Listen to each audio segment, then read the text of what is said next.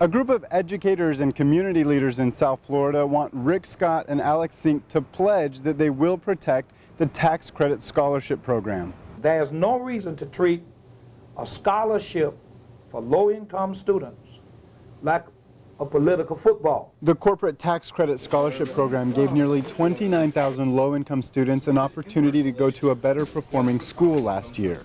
And while Rick Scott and Alex Sink haven't talked about cutting the program, both have proposed plans that would cut the dedicated source of funding for that program.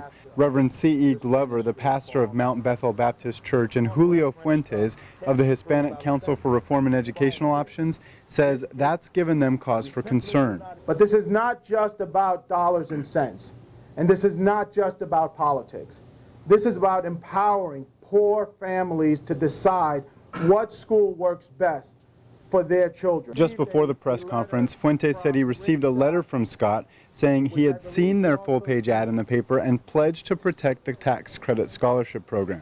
At the time of the press conference, Sink had not responded. It is encouraging to see that our message has resonated, and I hope that it resonates with Ms. Sink as well.